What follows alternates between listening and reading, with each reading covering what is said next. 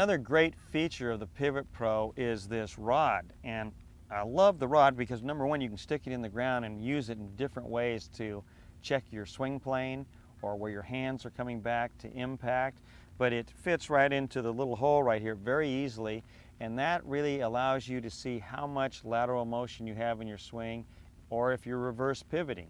So this little guy is multiple use. You can use it to line up, to aim to the right or left any way you want to, and it's also the right length so it doesn't get in your way when you put it down on the side of your body. Either way, on the right side of your body or on the left side of your body, with or without the PivotPro.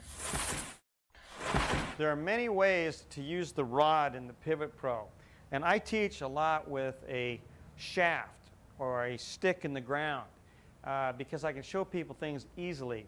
One of the things you can do with the PivotPro is just unscrew it. It comes in a couple parts.